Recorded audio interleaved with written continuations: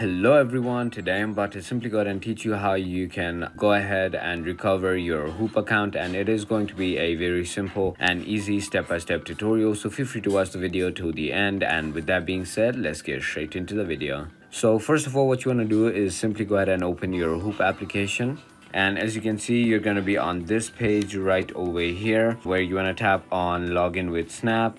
And in order for you to go ahead and recover your Hoop account, what you want to do is you'll have to go ahead and change the password on your Snapchat account. As you can see, I am already logged in into my Snapchat, but if you're not logged in into your Snapchat, let me show you.